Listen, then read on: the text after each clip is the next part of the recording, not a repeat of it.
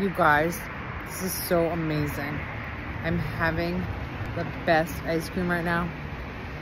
I am eating my face off. Now that I don't have to be a size 0 in a movie. No one ever said I had to be a size 0.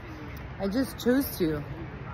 Also, my friend who's an agent at CAA, she's smart and beautiful. She said, after the war, there wasn't a lot of food, so that's why people were skinny, because I was working on a period piece, and all those actresses were so skinny. So I was like, well, I want to be like them. But also, because the writer, he's so sweet. You guys, the writer of the movie was so sweet. And that's why I did the part, because I fell in love with the part, and I fell in love with the movie, and the writer who wrote it, obviously, he said, now only if we get you down to a size 0. And I thought about it, and I was like, you know what? I can do it.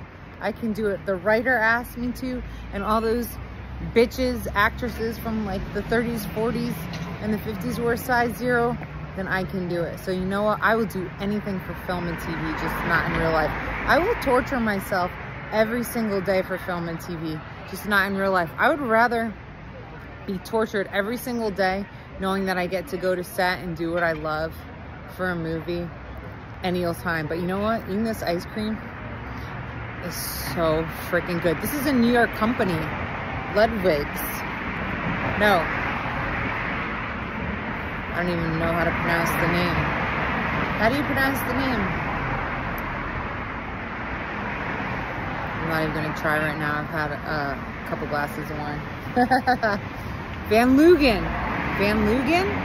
Van Lugen. That's how you spell it. Van Lugen. That's how you spell it. That's how you pronounce it. Van Lugen. Have a blessed night, y'all.